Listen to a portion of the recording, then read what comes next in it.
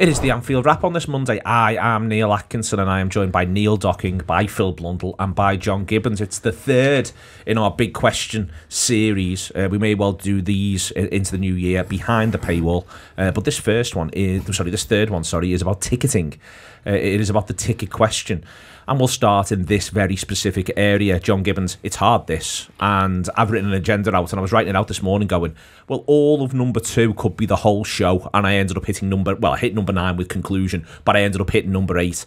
And I think that's the first thing I want to sort of make clear as we get into this, that the ticketing questions are always difficult. It is difficult because demand currently outstrips supply by a lot. And so it's always going to be hard. And it's also hard, I think, for Liverpool Football Club, and listen, I'm sure they're going to come into some criticism during this podcast. It'd be weird if they didn't at some point get criticised. But where I do feel for them is that I know they try and have dialogue, and lots of people tell them they do it in lots of different ways. And if we're honest, it's whatever would suit them. and so at the moment, there's a solid theory of ticketing, and it also at times includes game kick-off times, which appears to be whatever suits me and my mates, please. Yeah, is a genuine sort of policy that a lot of people hold. Yeah, and so there isn't this obvious solution that the club are ignoring. Either to make more money or to make it easier for themselves. I think there are ways that, it could be better and fairer, I think, and listen, we're going to explore them now. But starting from the position of it is really hard, I think, is the fair one. It is. It's important, Phil, that also...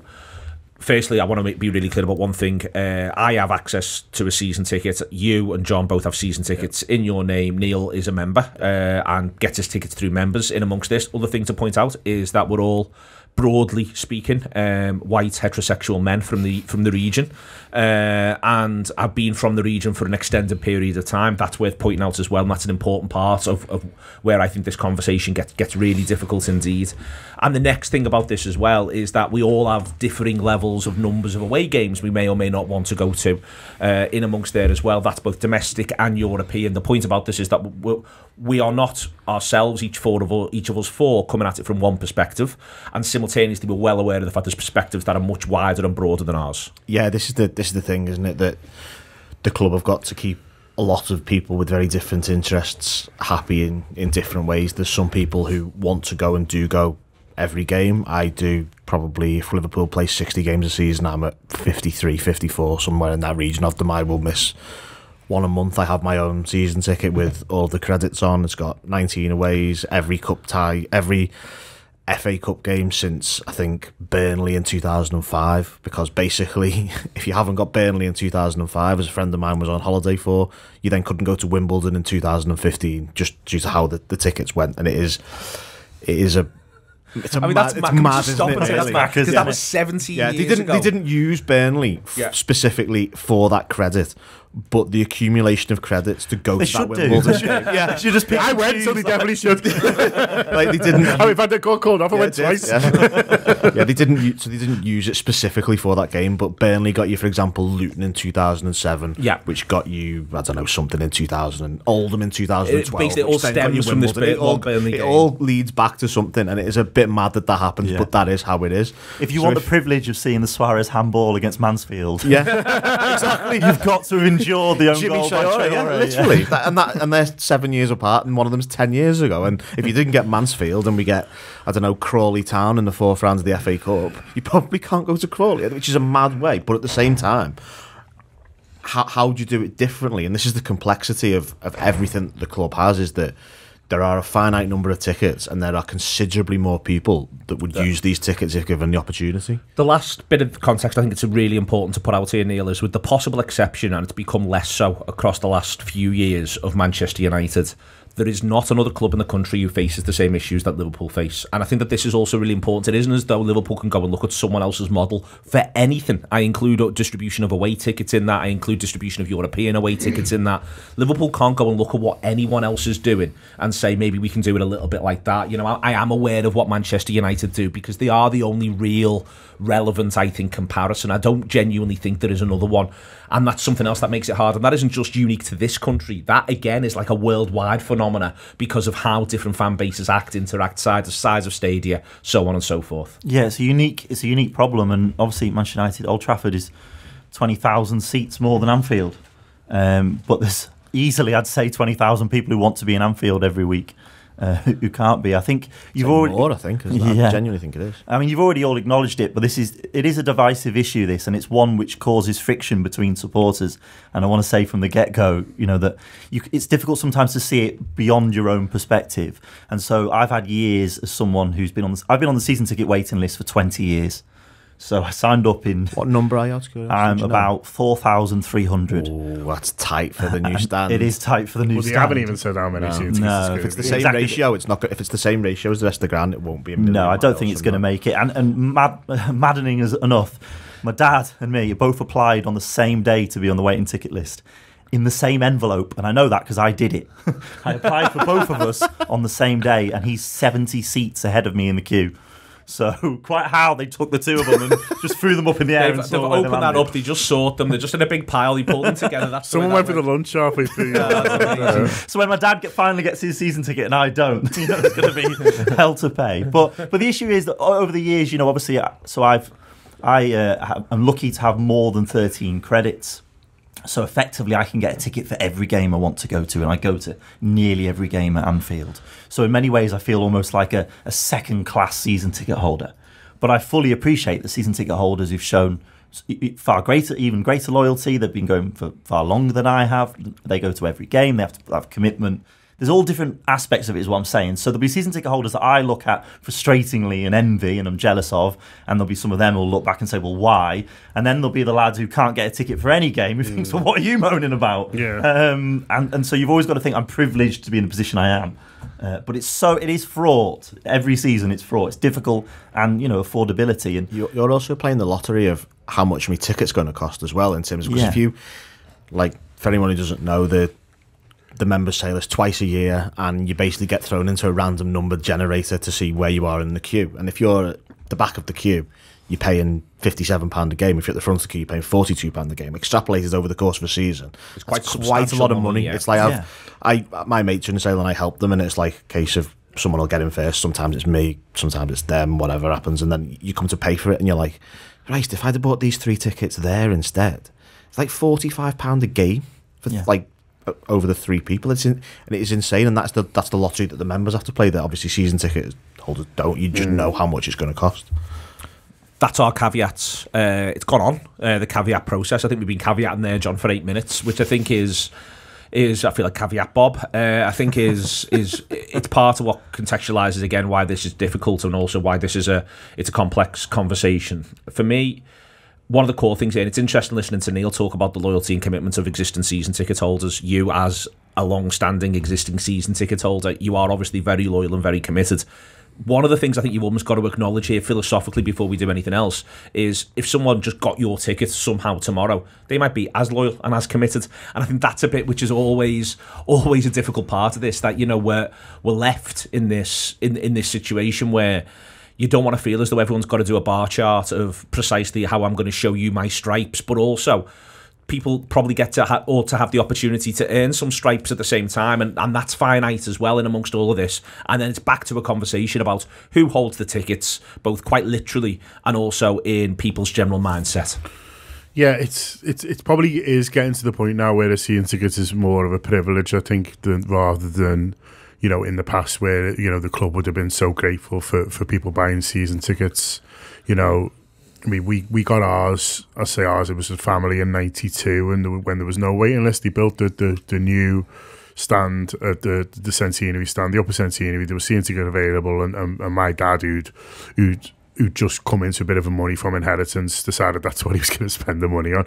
And good on him. Yeah, well, I would say so. Yeah, as an investment, it was a wise one. And so went down and bought, and so then there was no season tickets, waiting list. We just won the FA Cup, but the league form wasn't sort of brilliant and stuff like that. obviously Liverpool economically in the early 90s sort of still wasn't in great nick. So there's lots of reasons why, you know, these season tickets plus the bigger stand were sort of available, but then sort of quite soon after they go away. I think for a while, you know, there has been the thing, it's like, well, they're lucky to have us, you know what I mean? We do this and we put our money up front and so blah, blah, blah. And I think, you know, that obviously still is the case. But I think now, you know, seeing ticket holders, we do have to feel fortunate because there's so many people who would bite our hand off for A, to go to every game, but B, just the convenience of it. Like, I don't envy my friends, of which Neil is one of them, having to go through these processes, you know. You know, now they've limited it to twice a year, haven't they? But it's just like... So it used to be every game, you know, you'd have to buy 4, and I have friends who, like, you know, it was basically built into calendars, and you know, depends where you work as well, I think, is another factor. You know, you talked before about, you know, the things that sort of separate us as well, but like, just like having an office job, and how that separates you from someone who works in a warehouse, works on a building site, who can't just, you know, disappear off. You might not even have access to a computer. Do you know what I mean? And so just sort of stuff like that. Really, how that's such. So they put it into 2, but you know, but that just sort of builds, you know, extra stress sort of around these days. It's almost like having 2 extra Glastonbury sales every year for these people, really. And you know, it is like, I do feel fortunate when I sort of do watch it, and also, you know, being in the situation around, my dad passed away a few years ago, and you know, the club let me keep the ticket, which I'm grateful for, but there's an argument that they shouldn't, and so that's another thing as well, really, is that do season to get, you know, should season to go to stay in family sort of forever, or should it be like, well, we're sorry to hear that, but we're taking that back because Neil's been on the waiting list 20 years and he deserves it more than, you know, your wife.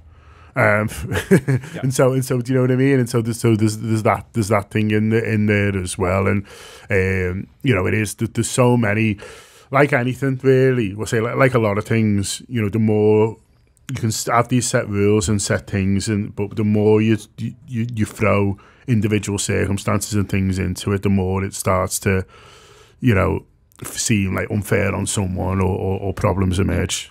The idea, Phil, of who holds the tickets, and this goes for domestic aways, European aways, to an extent, even homes, domestic homes. I think who's always held the tickets, who gets the spare tickets.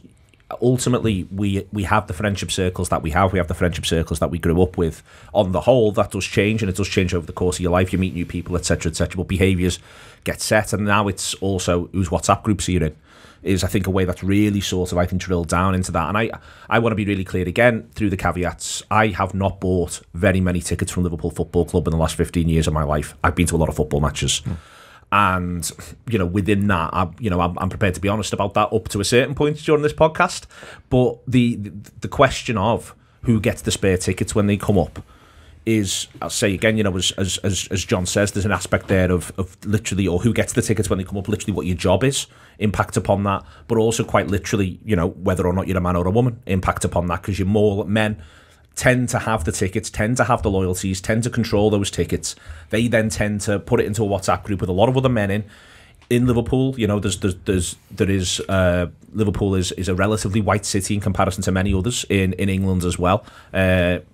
I think that's changing, and for the better, and has changed in our friendship circles over a period of time. But that still also defines, to an extent, who gets the away tickets when they're coming up as spare as well. Those behaviours, those WhatsApp groups, essentially, those learned behaviours, they are stuck in there, and it's one of the reasons why a Liverpool crowd can look very similar week in, week out. Yeah, it's mostly about networks, isn't it? And how the ticket finds itself into the network and when it's distributed within that network. A lot of people have found themselves in networks through going to the football. I think this is an important thing that needs to be pointed out. It isn't that they just randomly find themselves in it.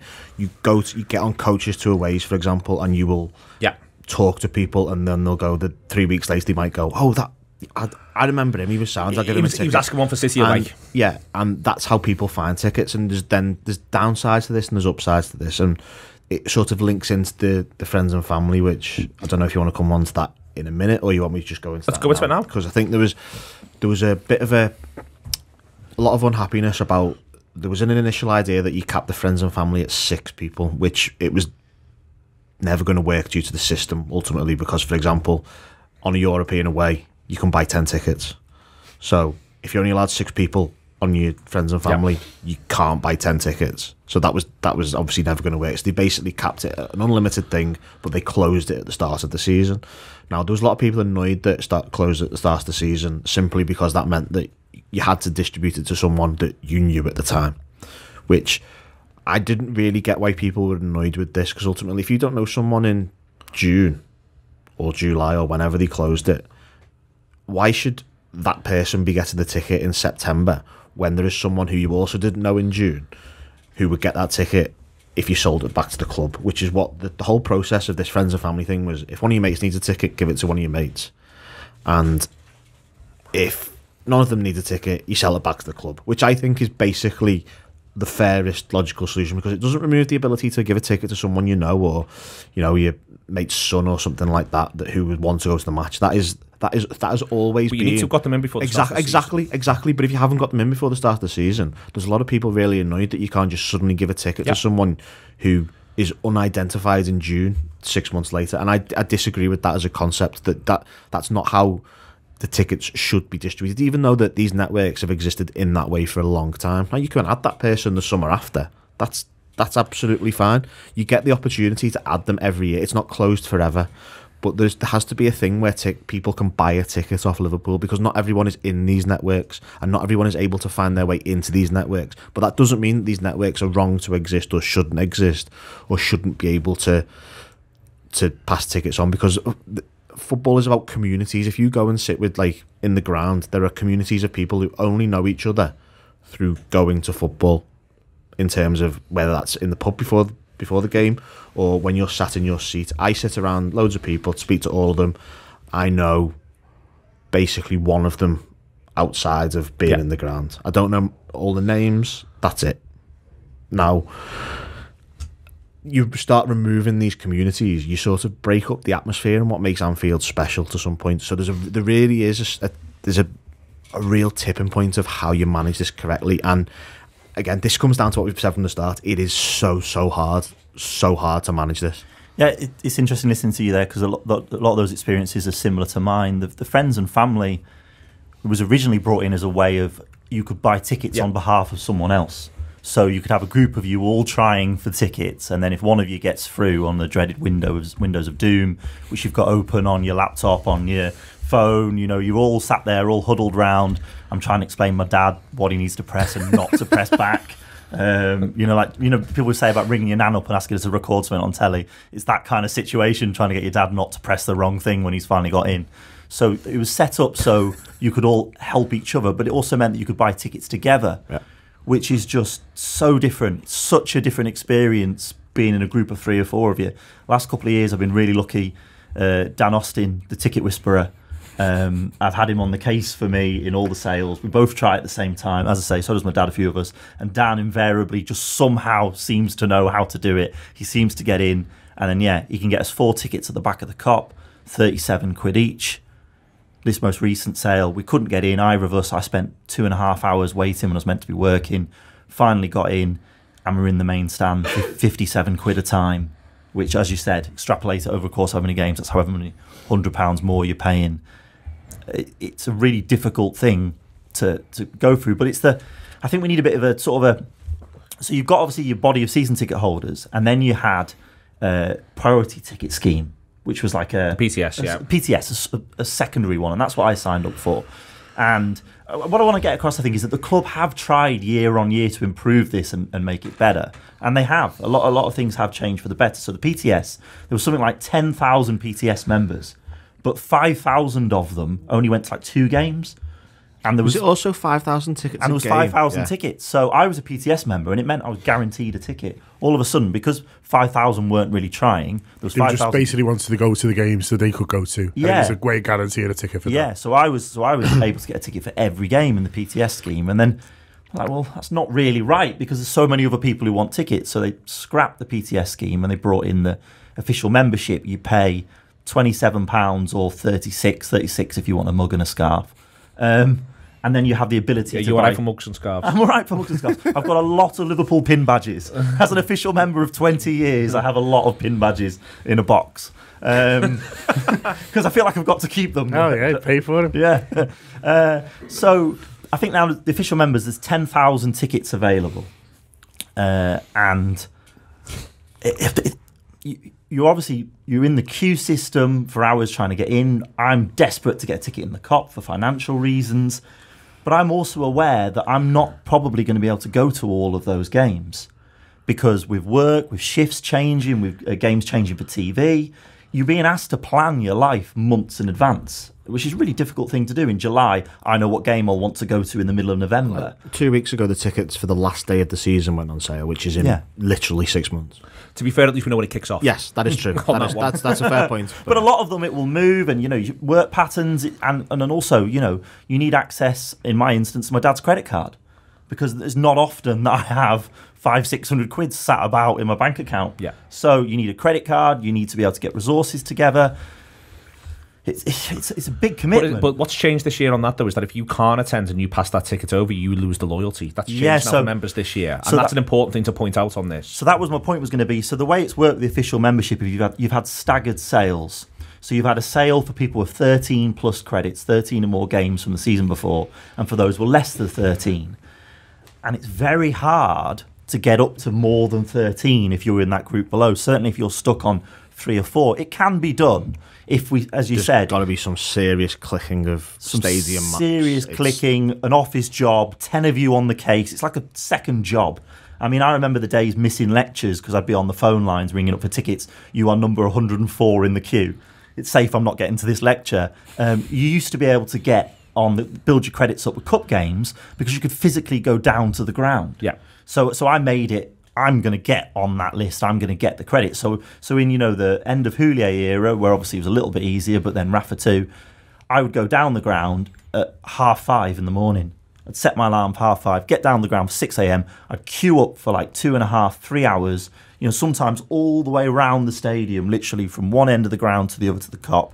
Stand in the queue. Eventually, you'd get your ticket, and so you knew you could get on the ladder that way if you could. But again, how can you do that? I was a student. But just to be clear, though, if you've got to be over 13, get credits in order to be able to do what you do with Dan and with have it guaranteed. And if you don't go in now, you'll lose the credit. Yeah. So the way they changed it, the friends and family, you used to be able to transfer your tickets to anyone, and you would keep the credit. So it was a closed shop. So effectively, if you're a friend of mine, like we were saying, I could sort out mates. If there was a fellow at work who said, I'd love to take my son to the match, but I can't do it. Well, I'd be like, well, I know in 4 weeks' time there's a game that my dad can't get up for, I can't go to. I just sort them the ticket. And it was a nice thing to do, pass it on at face value.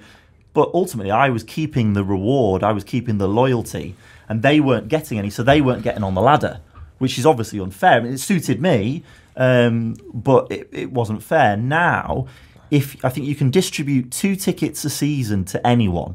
So, just all you need is an email address. You can do that twice. From that point on, you can only forward tickets, they call it now, to people who are on your friends and family. As we said, it's got to be set in advance. The difference is they have a membership number and they then receive the credit. So if I have a mate who, invariably is my go-to guy who I know will take a ticket off me if I can't go for whatever reason, he might be able to build up to 6 credits of tickets he's had off me.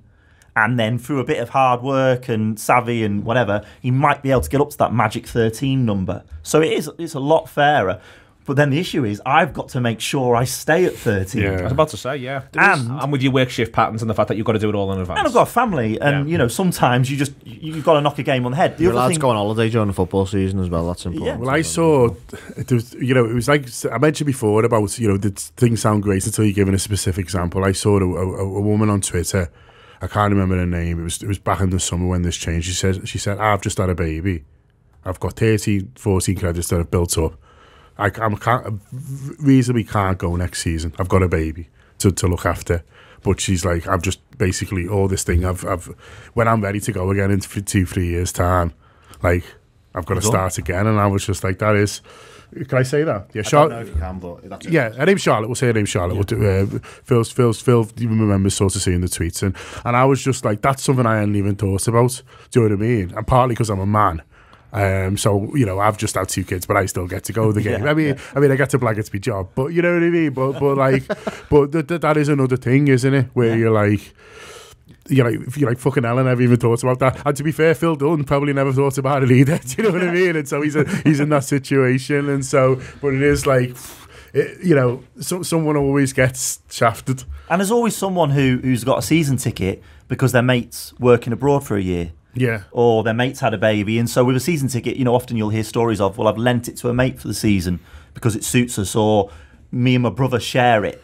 And one weekend he goes, one weekend I go. Obviously, with this situation now with the credits, I've got to be in that seat, and the ticket's on my phone, and it's only on the one phone. Now, obviously, there may be phone swapping. Let's talk people getting burners. It's all very line of duty, this, but people getting burner phones for their credits. Yeah. Because why wouldn't you? Yeah. You know, get a burner phone, pass it around. That obviously, there's people will always invent ways. But the issue was previously with the fan cards that people were passing around fan cards. Touts were going around, passing around envelopes full of fan cards to people before the game. They charged however much for. The club didn't. They also take the passport as a deposit, by the way. So they brought the card back, which is mad, and they weren't passing. I imagine it's safe to say some of them weren't passing them on as face value, as I do to my mate at work who wants to take his lad. And the club did that analysis, and they found out that something like, was it 80% of fan card holders' tickets? I think it was 53% of tickets. That was it. 53% of tickets for the season had been transferred. Fan card holders had transferred them on, so half of them were getting moved on, and they didn't know who to a lot of the time. And then I think it was 80% of the tickets that were going in the local sale, the late sales, you know, the £9 tickets. 80% of them were getting moved on. Yeah, which defeats the whole point. Yeah, and it's totally unfair, and it's not at all what that was brought in for. So it had to be addressed, but it's a difficult situation because on the credit thing as well, at one point I think it was 11 games, and then in the summer they just announced 13. It either went from 11 to 13 or 12 to 13. 11 to 13. I think it might move back again, though, to be honest. But they announced without warning. Yeah. So in the summer, they just said, it's going up to 13. I think it might go the other way this summer, though. Yeah. I know, and it may, and I hope it does, but the issue was there was people who specifically had made sure they'd got to 11, who then all of a sudden were cast into the wilderness in the pot for anyone 13 and below. So it's a really difficult thing to when you've got a family and you've got different commitments to balance getting into the game, into the ground that many times a season. And you're a chap. It's harder to get if you're a woman. Yeah, of course it is. And I live near the ground, and I'm not driving up 100 miles to be there on a Wednesday night and missing the last train, having to get off at 70, everyone looking at me like I'm a twat. You know? Why is he getting off early? Just because his train leaves. Jürgen's furious with him, but he's got to get back to Lime Street. Jürgen, fucking hell. Everyone's doing their best. I said before, John, about not having bought that many tickets from Liverpool. I've spent a lot of time on Liverpool's website on matters pertaining to the Friends and Family scheme, trying to make it work in a wide variety of ways.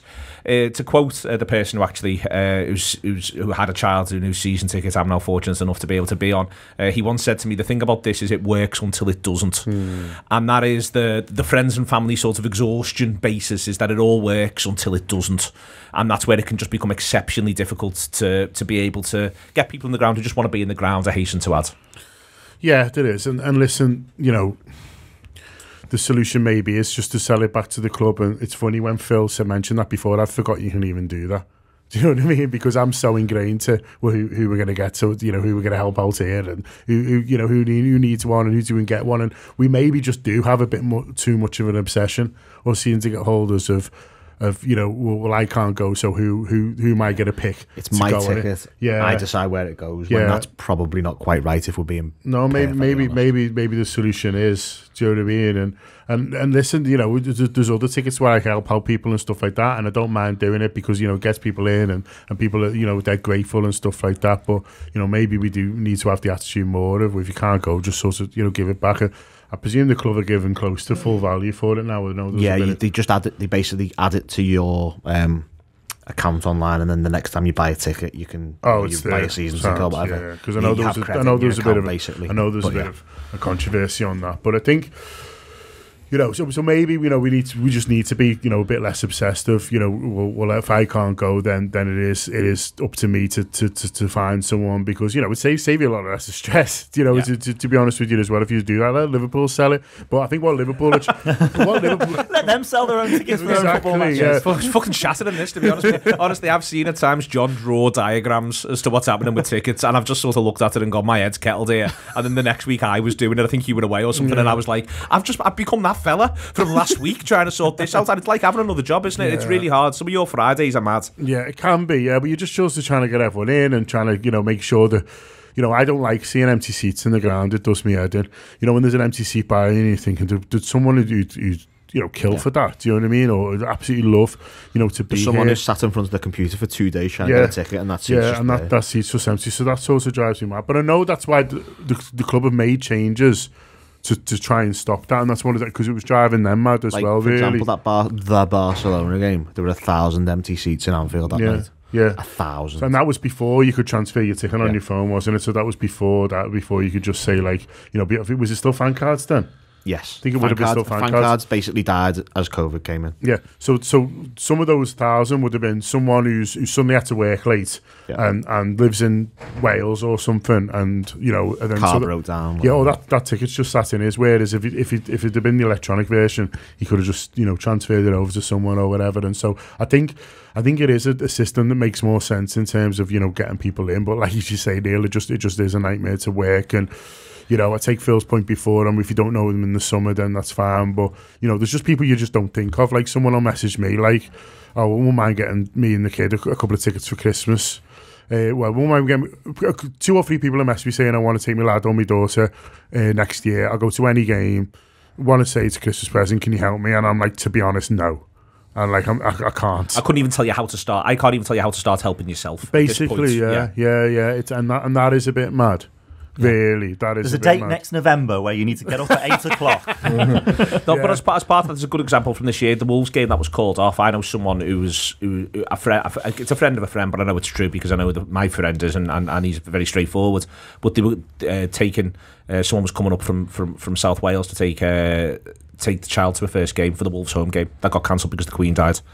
And that'll go back midweek. They've still got the ticket, but it's going to go back midweek. If it's not a half term, but even if it is a half term, the whole thing's now become much more complicated. And it's like, well, you're not going to get to a game now this year because they're not anyone's friends and family. They haven't even got supporter numbers. So you're not going to get to a game now this year. It's now practically impossible to imagine a circumstance where that can now be solved. And that's not, all these things, and you've got to be careful because there's the overall data and then there's the individual anecdotal sort of parts of this, but these things are there and they are present. I mean, to sort of end this bit, Phil, not least because I want to put a trailer out for the Klopp documentary, but like part of this is almost like what you sort of want Anfield to be. I think everyone is pretty much united in the fact that you don't want it to be touting, but then the flip side of that is there's possibly people listening to this going, you're saying you don't want it to be touting. Touting's the only way I'm going to get in that ground, mate. In all seriousness, that touting's the only way I'm going to be able to come from abroad and feel as though I can get in that ground in a manner that's organised, and that's something really odd to have to acknowledge. But I think you do have to sort of oddly acknowledge that around the secondary ticketing thing. I mean, I'm back to the fact that my logical conclusion always becomes abolish season tickets, which upsets everybody, but it upsets everybody equally. Say what you want about it, it's fair saying. But my point is more that it feels... I've waited 20 years for one of these. you are where you're Neil Docking, number 1 on the season ticket waiting list. Unless there's a year where your dad gets in and then we abolish them the year after. It is... Phil, but I think that you'd end up, in terms of what you actually want Anfield to be, is you want it to be full of people who are desperate to be there, who love being there, one way or the other. Who, for me, the loyalty thing, I think it's interesting, but there's part of me that's a bit like, but what are we all doing tomorrow? I know what we've all done yesterday, but what are we all doing tomorrow? Like, are we all looking forward to, for instance, Leicester at home on the 30th? Can everyone who's in the ground for Leicester at home on the 30th be desperate to be in the ground for Leicester at home on the 30th, and then onwards until, say, Fulham on the 18th of March? That's the spirit that I want in the ground. But there is part of it where simultaneously, if you want to have the idea that you've got this set of supporters who are knowledgeable, who pick the moments, all that sort of stuff, they do need to have been going for many a year as well. What is it that we want it to be? Yeah, the demand and the supply issue sort of creates some problems in that. Do you think it'll make a big difference, the Anfield Road? Do you think it'll make a difference? It'll make a difference because it's 7,000 more seats, but how much difference I have... To this conversation? Do you think it'll make a difference to this conversation? I I think it will for cup games. I think it will for cup games, yeah, because I think the club would be wise not to increase the number of auto cup scheme, for example, because I think that's sort of, because I don't know how many tickets are actually available for cup games on a let's just buy a ticket. Is everybody in the ground theoretically away fans or people on the auto cup scheme? Is that, because it can't be far off. The auto cup scheme sells out. Yeah, exactly. Yeah, it sells out, and if you miss it, you're absolutely in big trouble. It happened to me. I missed it once. I was on holiday, missed it. My dad wasn't on the case, didn't sign up. Your dad's getting He's getting some flack. Really enjoying this. This subtext of the podcast. Yeah. But I was away. I remembered basically when I was on a ferry. I was coming back from Rotterdam. Remembered, panicked, tried to get on. Missed it. It's the season before Madrid. And I'd been on the Auto Cup scheme for the best part of 15 years, and then I had to go into the late sales trying to get a ticket for every Champions League game last minute, and it was unbelievable. I spent days of my life just pressing refresh on the website in the hope that a couple of tickets would come up on the returns, and they did every time. They on the day of the game all the way up to Barcelona. Wow. And the Auto Cup scheme's another thing. With the increase at the Anfield Road stand, they've got to think about, I think it's about 1,800 is going to be hospitality and sports bar, and then 5,200 general. And as you said, there's not been a discussion yet as to what the breakdown of that will be. But I think really stand, they kept the ratios the same with what it already was. So I think you can probably, if they do the same, you can probably work it out in terms of splitting the 5,200 into season tickets and members at the same ratio. I mean, obviously, I'd like 4,322 new season ticket holders, but I understand that that's not how it should be, because a proportion of those tickets need to be freely available, and I would say some of them should go on sale the day of the game. But that's a different conversation. The club obviously want the money, they want it in the bank, they don't want and then the administrative nightmare of the day of the game. Of course. So if anyone was listening to that, they'd be like, well, why on earth would we do that? Even if it's like, for example, 300 tickets for locals under the age of 18, something like that. You can do all kinds of things with these tickets. I think the problem that's potentially coming is that if they do increase the number of auto cup scheme tickets, it then makes it harder for the ballots for finals become coming on to that, Phil. They have more people in. But I think to answer your question, though, Neil, I think in terms of what we want from a home crowd, if we go to away crowds, a little bit different. And I think there's a stronger argument to do away for credits for aways than there is for homes. But I think for homes, you do want continuity is important. Like when we have these conversations in real life, sometimes I'm like, yeah, but who's doing the flags? Yep. Do you know what I mean? Like who's doing that? And who's doing that? And who's reinforcing the fact that we know what to do in certain situations, and we know, and there's a culture of this football club, and there's a culture of the fan base, and that doesn't just happen because we've all decided to support Liverpool. It happens over, they used to say you get your education from the cop. That was the phrase that the sort of old fellas mainly had sort of used, and there is an element of truth in that, really. And I think also as well, if when I've spoken to people in the past who've been to games and it might be their first game and they're over from America or whatever, and they've been in the cop and it's like, oh, it's brilliant, everyone around me and this fella shouted this and stuff. That's what they want. And then I spoke to other people and they've been in the top of the Alley Road and it was like, just all Americans up there. It was weird. And it was like, in that mad sort of way, just like if we all went to Barcelona, you'd want to be surrounded by like their like hardcore support or like, not necessarily, like ultras or whatever, but people who've like been. I once went to Madrid, Barcelona, and the best bit was me trying to communicate to the Madrid supporters around me, and we had a great time. Yeah. And McManaman was playing, and they were talking to me about McManaman and all that. And if I'd have just been in with a load of me, if it had been next 10 to a stag do, it would have been If it had been 10 me's or like in the middle of a stag do or something 10 like that, years like, is a harrowing thought. What on earth have I come here for? I could just watch this on the telly. Exactly. Yeah. So that's important, I think, for everyone, including the people who only get to go once every blue moon. Okay, coming up is a trailer for our wonderful Jurgen Klopp documentary, the first part of which is out at 12 noon tomorrow on YouTube. It'd best be 12 noon. I keep saying 12 noon. I mean, I'm saying that with an unbelievable... It's in a calendar, Neil. You think I'd never worked at the Anfield Wrap? The conference with which I'm saying 12 noon. It is finished. 12 noon tomorrow. Our brilliant first episode of our Jurgen Klopp documentary. That is to come. Before then, just contemplate Neil Docking. He could be anywhere, Liverpool or Rome, but Neil's in Rotterdam shouting at his dad on the phone. Here's Jurgen.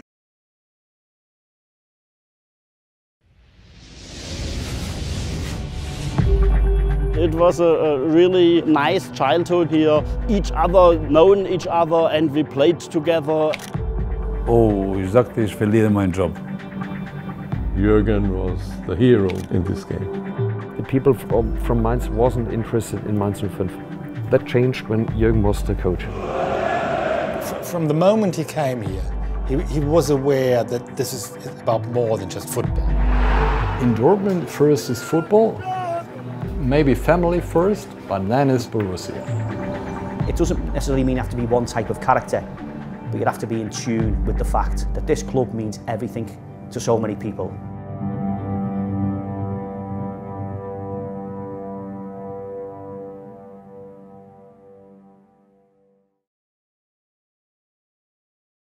Welcome back.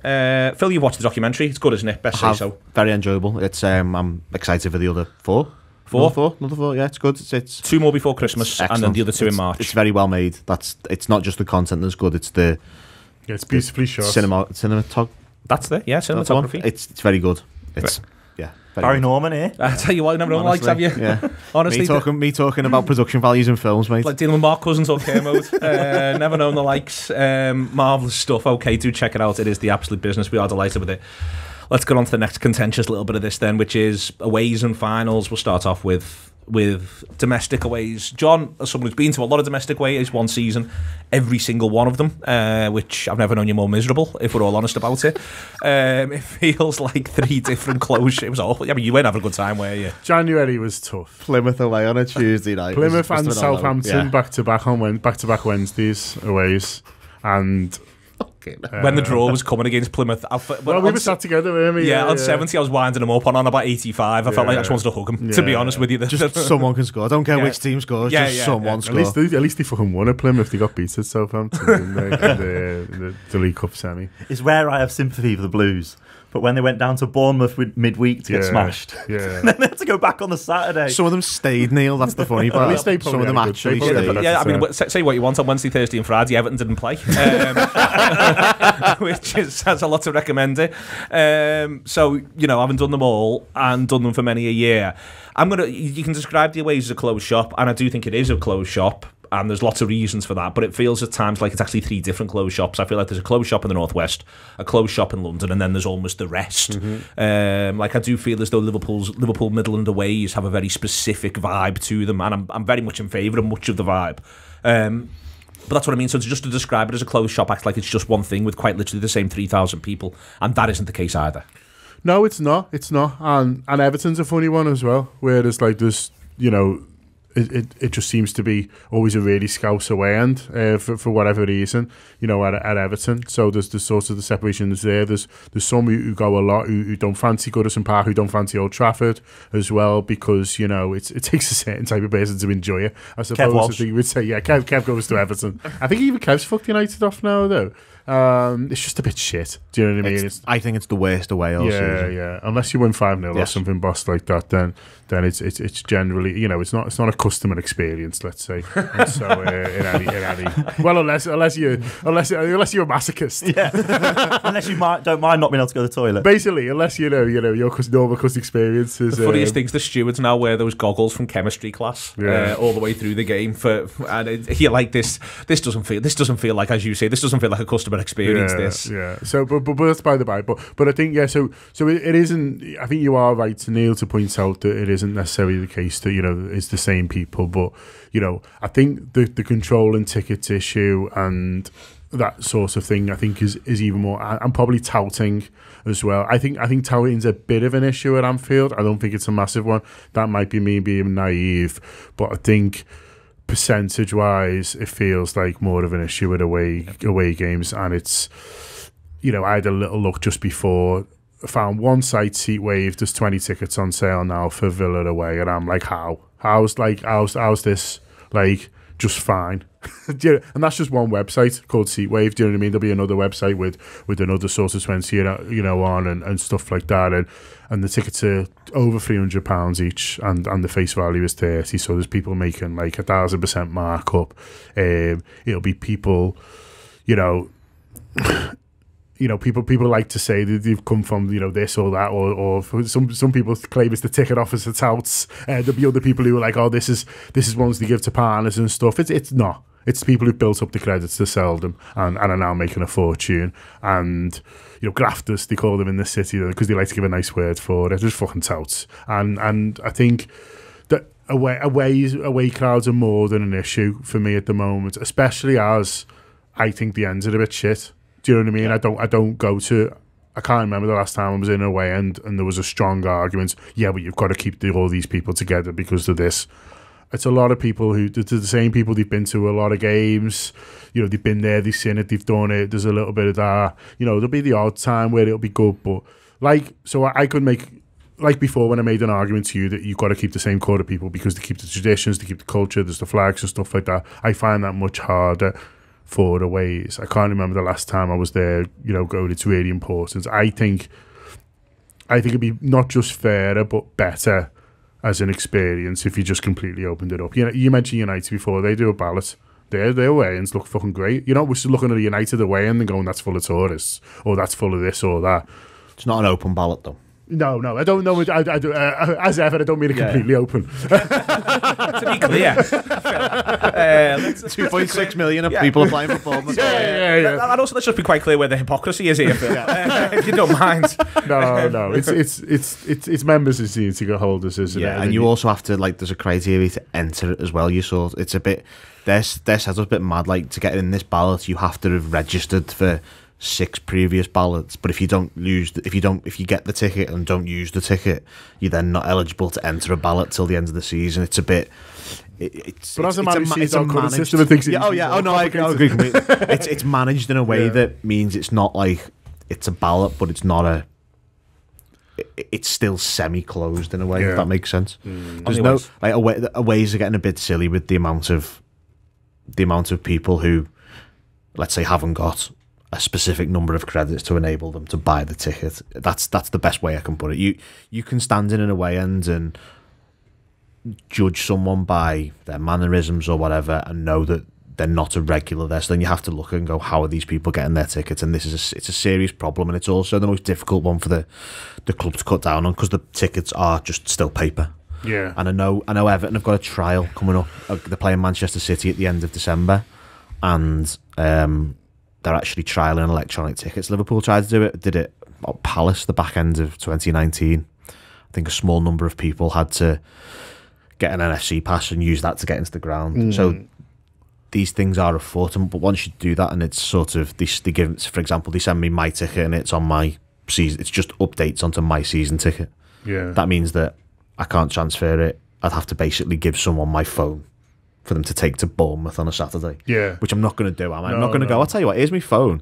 I know it's Friday night now. Bring it back sometime on Sunday afternoon. That's no problem at all. That's just not going to happen, is it? So once you can sort of remove the paper element from away tickets, I think it starts to become a bit easier. You can still allow people to forward them on in the same way as home tickets. And you can also, the credits as well, which if the credits transferred as well, it would open it up a little bit. It would mean that Bournemouth away, for example, I know I've mentioned Bournemouth away about 10 times, but it's you are a man obsessed with Bournemouth away. But it's a mad one, Bournemouth away, because you have to have 19 credits to get a ticket for Bournemouth away, and the amount of people in the end who are actually going to 19 games, and I'll include myself in this, it's not half. It's probably a quarter. Yeah. Now some people are using their own ticket to do that. I'll be honest, I'm not necessarily doing it to keep the credits up when I get a ticket to a game I'm not going for. I'm giving it because one of my mates wants to go to the match. It's not as simple as, right, I must buy this ticket and I'll find a home for it. Yeah. It's just, you know someone who wants to go to every I know someone who wants to go to the match. So the idea that I don't buy a ticket I'm entitled to, that A, would stop them from going to the match, and B, stop me from going to a future match that I want to go to. It's just it's a flaw in the system, and that's the kind of thing that also needs ironing out, because once you iron that out, you do open it. You open the tickets up. Now, what I was talking about with networks before as well, I think Tottenham away about a month ago was really interesting. I went on a coach. I've been on there loads of times. There's a few other people on there who do this. Loads of people who've been on it before. And I think I was the third oldest person on it, and I was sat about halfway, and everyone in front of me, they had tickets. They were 17, 18. Now, that shows that in some ways the tickets are circulating in a way that is allowing. Well, lads and girls that age will just get on a bus, exactly, and I think that's fair play. And this is where I think, sorry to cut across, Phil. I think people who want to get in the ground enough always will, and I'm fine with a bit of game in the system. Like when I speak to United fans about it, they're just like you just get enough if you're in the ballot, and then you'll see how many tickets you get, and then you'll sort of source each other. I'm all right with that because it's a bit of work. Do you know what I mean? There's a bit of work to that rather than just I built up 19 credits 20 years ago, so now I just buy them and then either pass them on or sort of sell them. And so I think for the people who really, really want to be in the ground, and this is the case for any game. Do you know what I mean? Like I don't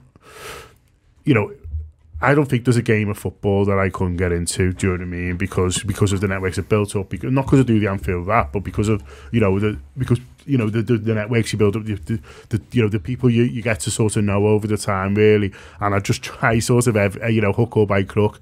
I don't want to mean like I mean legitimately. Do you know what I mean? Like you sort of get it, and that's the case for everyone I know, really. And so for the ways, I don't think it's suddenly opening it up and all these people who were able to get to tickets. Suddenly can't. Sorry, I don't think that would happen. What I'm sort of, wanting to sort of to have less of is the people who aren't making any effort to get a ticket and then aren't making any effort once they're in the ground and then are just sort of going home and they're having a nice day, but is it helping the team? Is it helping getting more people in? And could the atmosphere, could everything sort of be better? In a situation where that didn't happen, and the touting thing, which again is just a massive issue for away games. Does that make sense? Yeah, I completely agree. The thing I was saying is that these young lads were managing to get tickets, and there's obvious flaws in the system, but if 17, 18-year-old lads are able to get tickets for aways, it's not imperfect, if that makes sense, because I think without people of that age and who have that attitude of how they go to the match, you lose a lot if you remove those people. So as with everything, there is a very, very difficult balancing act here. Very difficult. Go on. I was just saying, you talked about United earlier. I think they've had all sorts of issues that. I mean, I've been to more European aways in my life than I have domestic aways. I've just never been on that. Let's go to more domestic aways. I'd like to go to more. Yeah, I definitely would. I'm probably finally in a position where I could, with work and money and life. I probably could actually get it by the powers that be. But I've never in the past have been able to. It's not been an option. But I know that there's been all sorts of issues around having to collect your tickets as well. That's a major bone of contention. That's for European aways. For European aways. But I think with United, they've done that for some domestic games. United always have a random sample that collects for aways to basically ensure that the right person is using the ticket. Yeah. And if they send you an email and go, you're collecting your ticket, take your ID and list the ticket office. If you don't collect the ticket, that's you done for. I can't remember how many games. You basically then get banned for a while. You're basically banned for a while and penalised for doing that, which is how they manage to manage this closed shop in a way that means that it's a functioning closed shop, if that makes sense. And I can see the thinking behind that, but again, it's impacting on your sort of liberty. Yeah. As a customer. But that's the argument that people are making around Liverpool is that I've got 2 days in Rome, say, and you want me to spend 3 hours, queuing up somewhere to get a ticket. And I get that, but I think again, I feel like something does need to be done, and I feel like this is the club trying to do something to improve a situation. The problem is that they always, I feel with the club, they always sometimes end up compromising a little bit too much. And by that I mean you either do it or you don't. Do you know what I mean? And so they announce something and then they get sort of talked out to the harsher ends around it. And so they're like, we'll just do a small section, and you can buy a ticket and put that in someone else's name when you buy it, and they can sort of collect it. But you still keep the credit. And also you could be selling that ticket to that person for 300 quid. You've just got the name, do you know what I mean? And so it doesn't really do any of the benefits to it.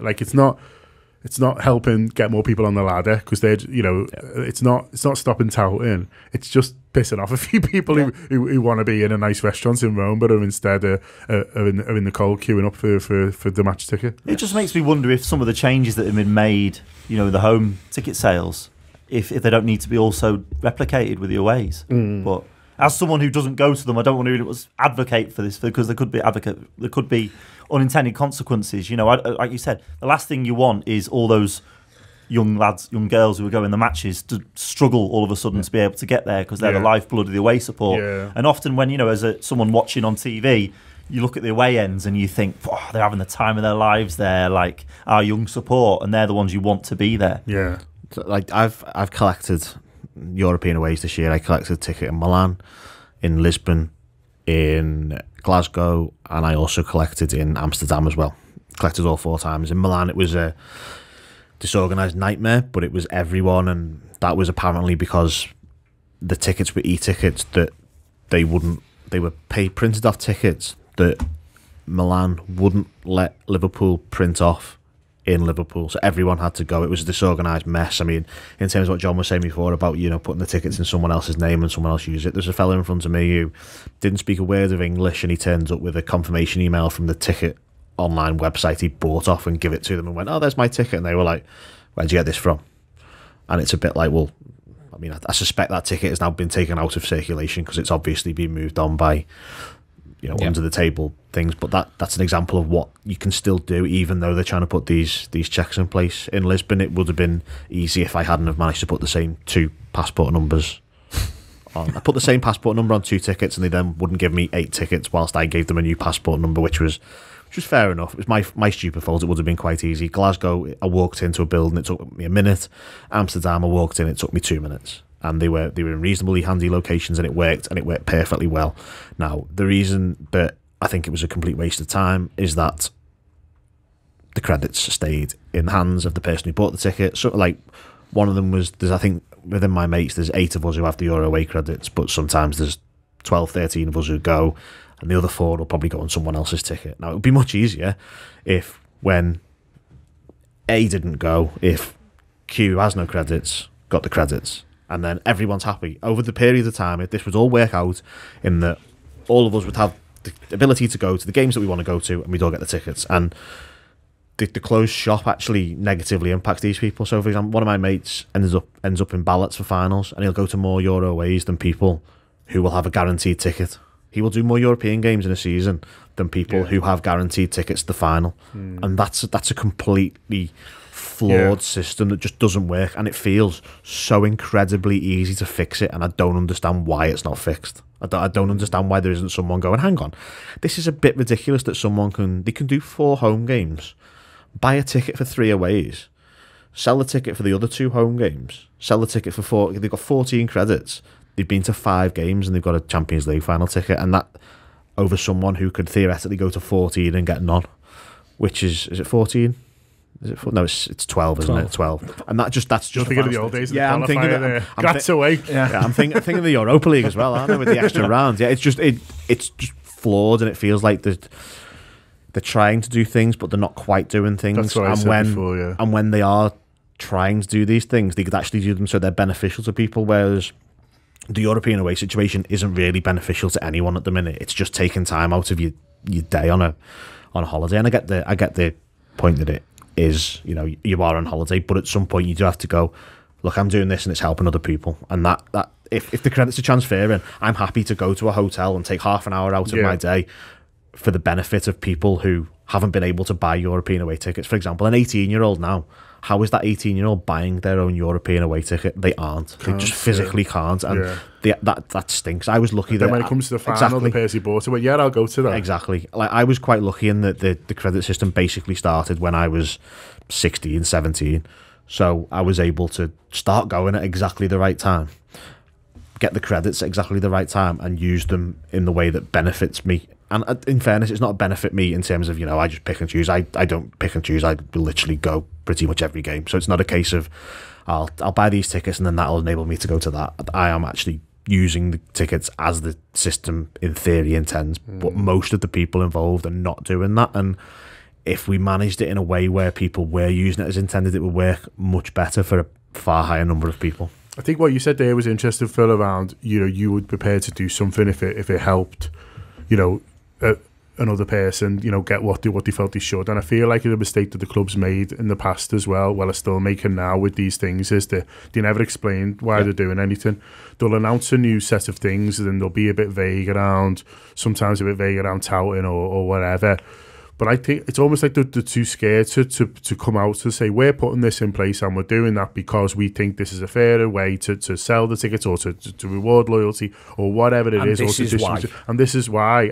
And also say numbers, you know what I mean? Come out with the fact that, you know, if you know that, you know, you sold 3,000 tickets for one game and 2,000 and them ended up in completely different places, and just come out to say that. And I'd like them to just, I think they're a bit scared to do it, and I think they'd be surprised how the majority of people, and again it comes down to what we said before, was who it helps and who it doesn't, but the majority of people, because I think that they are trying to, like Neil says, they try and make improvements every year, and I think they try and do them for the right reasons. And I think sometimes, you know, what they try and do just gets kind of like softened by pressure from various places, you know, into kind of this kind of compromise that in the end doesn't suit anyone. And so I think, I think they're almost better off saying, look, we're doing this and we're going to try it, and this is the reasons to why we're trying to do it. And then you can argue with the reasons if you want, rather than at the moment arguing with, well, why should I go to this place when I'm on a European away and pick up, you know, tickets when I want to be, you know, in a restaurant or sightseeing or whatever it is people want to do. Like, we're arguing with that rather than the fundamentals of what they're trying to achieve, because they're not presenting it. Okay, that'll do. If you've got any issues with any aspect of this, you feel like something wasn't covered, firstly, we were clear from the outset we weren't going to be able to cover everything, and secondly, it will be a topic that is repeatedly revisited. Secondly, I'd like to apologise for not making the requisite joke when Phil said he was the third oldest on the bus. I was just thinking too much about the issue, to be honest with you, and getting the podcast moving along, but running jokes are important, John, and there's no better joke than one that's been told before. Well, yeah, my favourite type of jokes are the same jokes. Can I just add something before we finish? Sorry. Okay. All I want to say is that this might be a really sort of, you mentioned before that Liverpool are in a fairly unique situation, it's just us and Manchester United. There's also a chance that it's never as good as this, and that's like quite a depressing thing to say, but I think, you know, we might never have a case again where we've got this amazing manager, this incredible football team, they're winning everything, and it is absolutely unreal, and everyone wants to come to the party. It's like the past 3 or 4 years, Liverpool Football Club have hosted the best party in town, and oh shock, there's queues around the block to get in. Do you know what I mean? Like the 051. Exactly. Don't even bother queuing, you won't get in. Don't even bother coming. Literally is that actually, isn't it? In a couple of years, especially with the biggest stadium, a lot of these problems might not be, and listen, let's hope that that's not the case. Let's hope that Liverpool Football Club is the best party in town for the next 30 or 40 years, but it might not be the case, and Liverpool know that, which is another reason why you can't just piss people off. Do you know what I mean? Because then you suddenly like, oh, Roy Hodgson's back, and you're like, do you want that season to get back? And they're like, no, go fuck yourself. In slight defence of the ticket office, I think it's really funny that if you read any club's forums, everybody thinks their ticket office is the worst entity. Oh, it's like corners. It's really funny. It's like corners. Yeah, it's really funny. Like, I think Evertonians were trying to renew the season tickets last week, and they were unable to log in to actually buy a ticket. They were like, come and renew your season ticket. Log into this. Logged in. No season ticket there for them to review. Are you on to how shit the kit system is, by the way, as in buying kits for kids? No. They basically, I mean, this is really off subject, but it'll cheer everyone up. Because they haven't, like... Got a review in a minute, John. They've basically pooled their they don't have like their own online sort of system for buying like merch online. Basically, they do it through a company that handles 3 or 4, and basically a lot of time, like more than you think, like daily. I might just set up a search for it on Twitter. Like there's someone who's just buying an Everton kit for the 10-year-old kid and then getting a Villa one, and it's really funny. and then they're straight on Twitter, obviously, why have I got this Villa kit? Or it's Everton top and Villa shorts or something like that, and it's like it's amazing. It's really, really good. That'll cheer you up as well. Excellent stuff. Thanks to Neil, thanks to Phil, thanks to John, Andy for producing, Ash for producing. Why can't the ticket office beat the first man?